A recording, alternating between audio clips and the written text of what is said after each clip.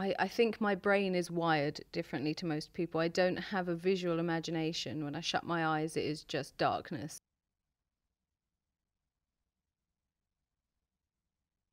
For a long, long time, my whole life, I've always tried to figure out why I'm slightly different from everyone else, why I never had friends, I never found it easy to make friends, why I can never tell if someone's picking on me or joking.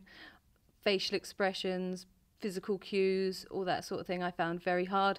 As a child, I used to have massive meltdowns. My mum sent me for therapy at 5 because I used to lose my rag and just bang my head against walls or scratch my face or tear my hair out. And in the end, my mum got fed up with it, so she decided to take me to a therapist who basically told her to lock me in my bedroom every time I had a meltdown. That absolutely did nothing. That just made it worse and made the rage even worse. At the age of about 7 or 8, my mum said to me, "Do you want a birthday party?" To which I said to her, "No." And she said, "Why not?" I said, "Because I don't have anyone to invite."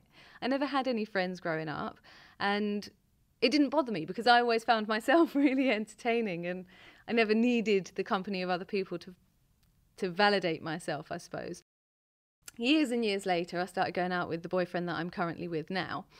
And we're chatting away, and this subject came up, and he said to me, "You do realise you are autistic, don't you?" And I said to him, "No, I'm not autistic. I don't know what you're talking about." He said, "Not autistic like full-on can't look after yourself autistic, but you are on the spectrum."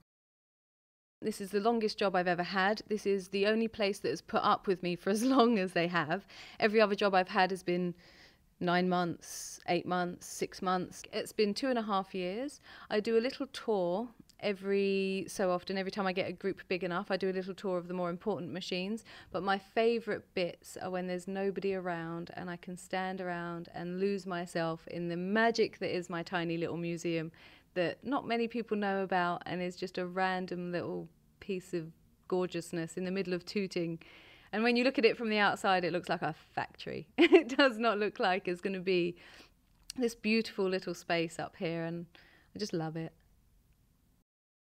People that I work with now, I told them right at the beginning to excuse if I ask any inappropriate questions or if I say anything inappropriate or if I get a bit too much, because if I get overexcited, I get full on overexcited.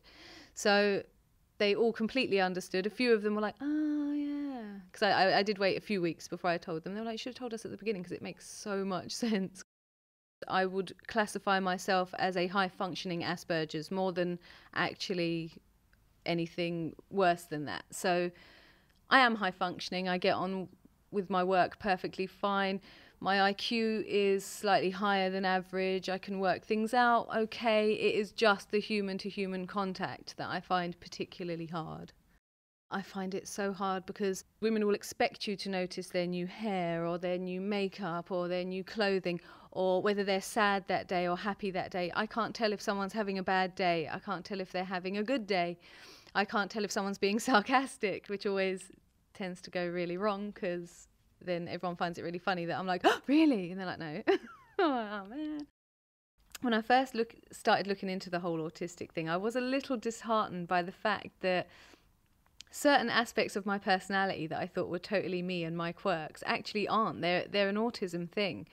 The things that I find funny, my sense of humour, the things that I find stressful, the things that, as time's gone on and the more people I've talked to about it and related to because they are the same level of autistic as I am, the more I quite like that we have a thing and I'm not on my own with a thing. But also I think it is what makes me me. I would like, if I could stick my head in a bubble and look at another dimension whereby I never was autistic and see how my life would have gone then, I would. But I don't think I'd switch it off now because it makes me who I am. I've learned to like me as a person and to get on with myself and to get used to who I am and how I look and everything else, that all that hard work would be for nothing if I could just switch off. So no, I don't think I would switch it off if I could.